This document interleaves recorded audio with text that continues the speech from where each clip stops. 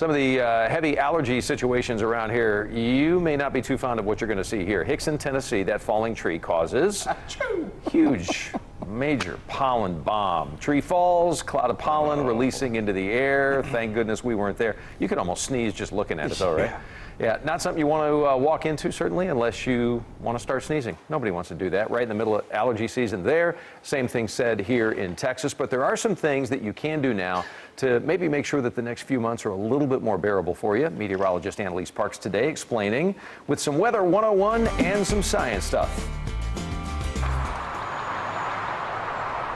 Spring. It's the season many look forward to, when flowers bloom, days are lengthened, and there's a sense of renewal.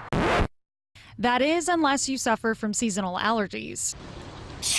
Experts say you're not alone, as 50 million Americans suffer from allergies. It starts from March and can go all the way through June. Different things come out at different times of the year. So it's a long season and it's getting worse and worse. One big factor that impacts daily pollen counts is the weather. For example, dry, windy days stir up pollen, causing symptoms to be worse, while rainy or humid days are better, as moisture weighs down the pollen, keeping it on the ground. While you can't control the weather, there are aspects you can control to fight allergy season. Number one is maybe you want to delay your workouts in the morning and delay your showers to the evening.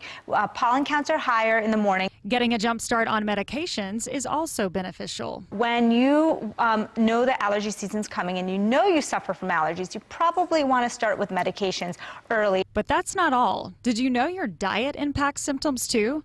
Allergy-reducing food could help you battle through the season. Pineapple has an enzyme called bromelain. Bromelain is an anti-inflammatory, anti-allergy medication. That's right. Next time you're reaching for a snack, consider pineapple. Dr. Shaw also suggests oranges, lemons, greens, and local honey. But one popular item you may want to leave off the menu: alcohol. If you have allergies, probably want to cut down. There's a 78% more increased nasal congestion. People who drink 14 drinks a week, which is like 2 drinks a day.